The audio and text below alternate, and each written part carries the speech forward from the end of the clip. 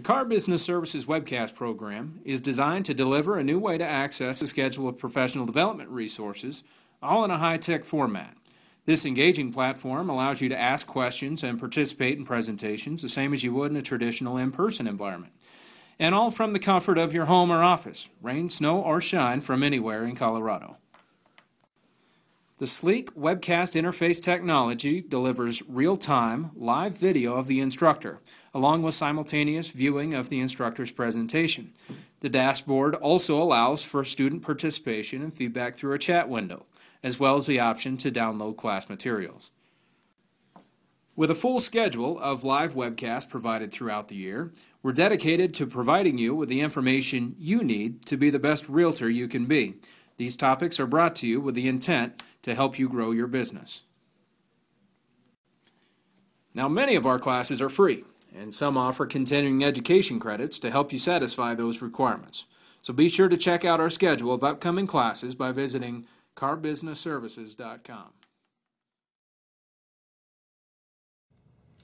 So here's the sad numbers. 25%, one study shows, of all Americans have a credit score below 599.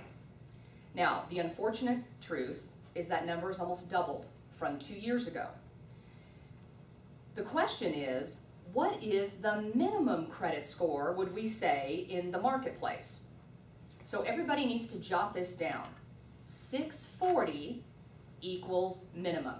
So make sure you get that down. That's really important. 640 equals minimum. So that's the minimum credit score on average that we would say a buyer needs to qualify for a loan today.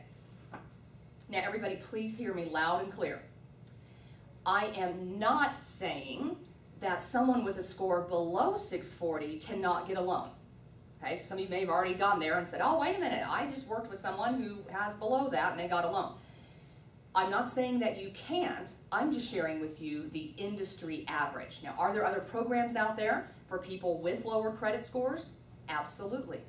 And is it our job as a real estate professional to know some of those lenders so that we have those resources available for people should they need that? Of course it is.